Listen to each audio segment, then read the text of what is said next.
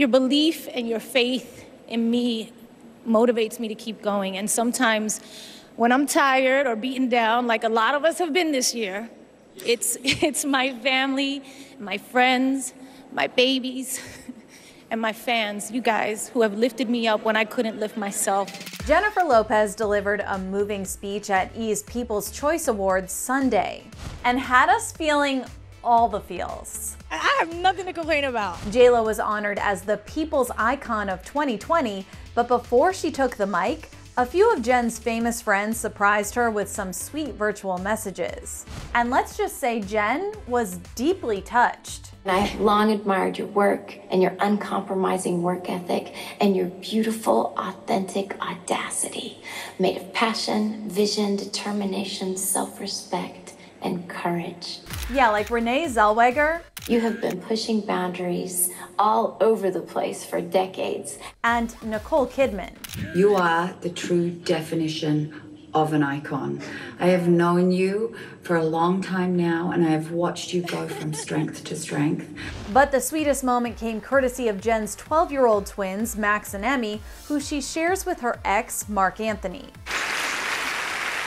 Oh!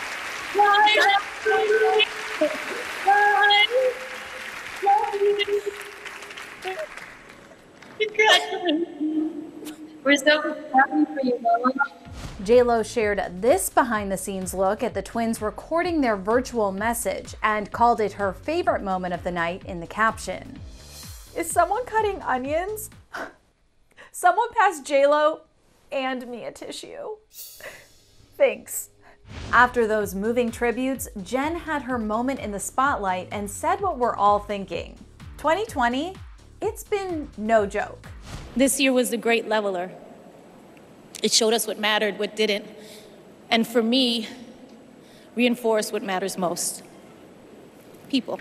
And cue even more waterworks. Helping each other, loving each other, being kind to each other, and the importance of that connection, that human touch. And I realize it's what I strive for in everything I do, to reach people, to touch people.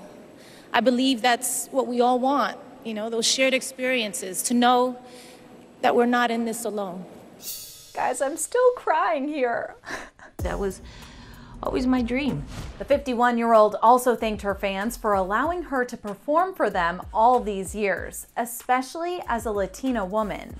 As a Latina and as a woman, you know, sometimes we have to work twice as hard to get the opportunity. Sometimes my big dreams and my ambitions, it made the people around me nervous. You know, people would say, "You're a dancer, you can't be an actress.